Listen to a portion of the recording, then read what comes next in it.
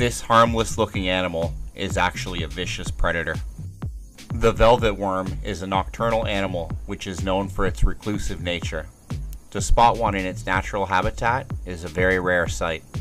Though appearing simplistic, these animals actually have a complex social structure. They live and hunt together in large groups.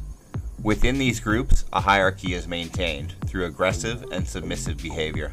These formed groups will aggressively defend their territory and go to war with any other colony of velvet worms that might encroach upon it.